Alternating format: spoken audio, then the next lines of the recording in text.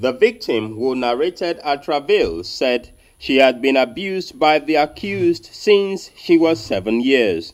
She lamented the continuous unholy sexual intercourse with her father.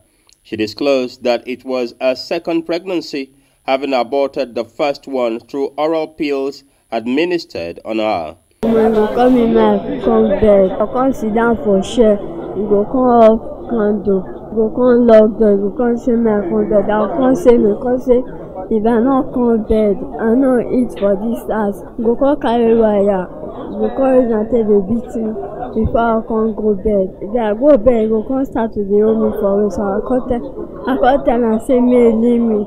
You can't say what happened. No, I can't say me leave me. You can't slap me.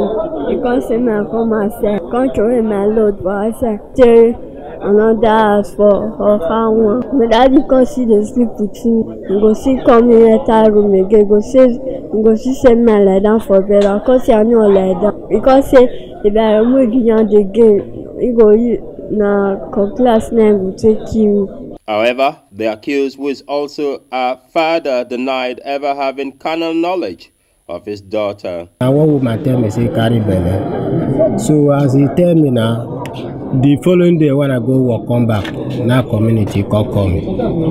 So they give me police. So police carry me to Oropo. From Oropo now they call you. So I mean no go fit deny as he talk and I tell police no be me, they beat me. How old is your daughter? 13. A consultant psychiatrist, Maimuna Kadri, said rape and sexual assault are severely traumatic experiences and advised parents to be more vigilant.